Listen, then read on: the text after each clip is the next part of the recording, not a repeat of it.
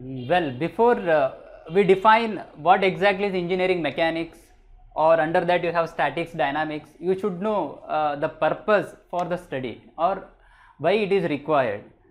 You know, this subject is introduced in the first year. Actually, the subject is very important for mechanical, automobile and civil engineering students. If you take an example of civil engineering branch or civil engineering students, their main project is to build a building, right? So while building a building, they'll come across different structural components like beams, columns and all. But in order to find reactions in those columns and all, you should know the basic principles of engineering mechanics. So that is why mechanics is important for civil engineering. If you take an example of say mechanical or automobile engineering, their main work is to design a machine. Or if you take an example of say shaft only, it is mainly used for what? Transmission of power. Now the transmission of power is because of what? The torque acting on it. And to calculate torque, you should know the tangential force. How do you calculate that force, torque and all? That is by basic principles of engineering mechanics. But now you may ask why it is there for other engineering students like computer, electrical or electronics. For that, let me take one simple example. If you take say our central processing unit, personal computer, so in that you have a disk drive. Of course, nowadays people don't use the disk drive and all, you use pen drive. But if you take that simple example, right, when you press the button, then what happens? The drive comes out and then goes inside, right? All those mechanisms are developed by basic principles of engineering mechanics.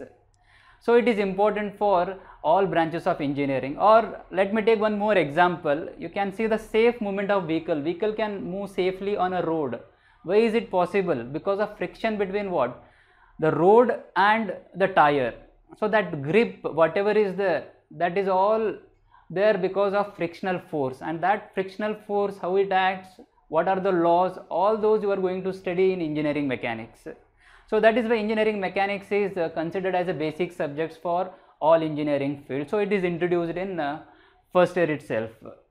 Now what exactly is engineering mechanics? So engineering mechanics is basically a science, right, that deals with forces acting on body.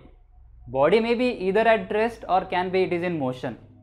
Now if the body is at rest, for example you take a building itself, the building is at rest, but number of forces are acting on the building, weight of man, weight of cupboard and all, right? So that all comes under what? Statics. That all comes under statics. So under statics you are going to study the forces acting on bodies which are at rest. So basically here the body is going to be at rest, whereas in dynamics, that is the second part of engineering mechanics. So engineering mechanics is broadly classified into two, statics and dynamics. If you take an example of say vehicle that is in motion, right, and if you study the forces and their effects on the moving body, that all comes under what? Dynamics. Again under dynamics, here in dynamics the body is in motion. Under dynamics again you have two types. First one is kinematic,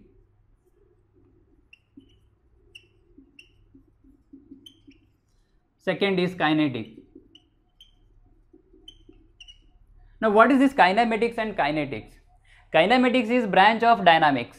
That means what? Here the body or particle is going to be in motion.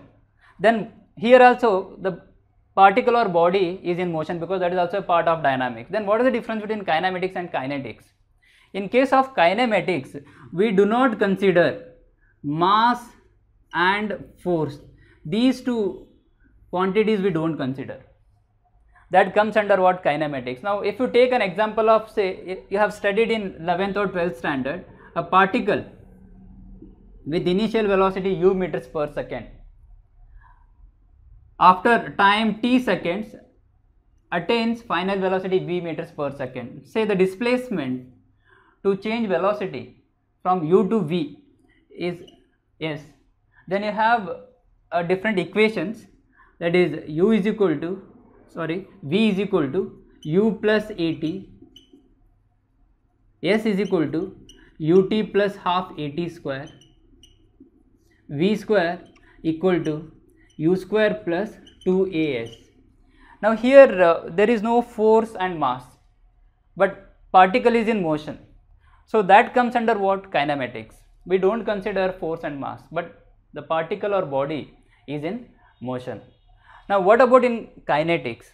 In kinetics, of course, the particle or body is in motion because it is a part of dynamics, but we consider here force and mass causing the motion.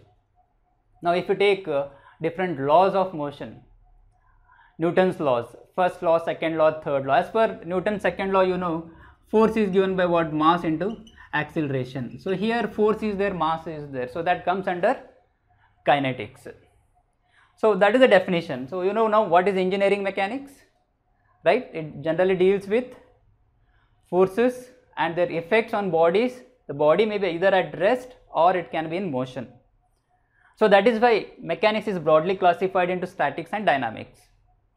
And in statics, what happens? The body is going to be at rest, whereas in dynamics, the body or particle is in motion. Under dynamics, again you have two types, kinematics and then kinetics. In kinematics, we don't consider mass and force, whereas in kinetics we consider force and mass causing the motion.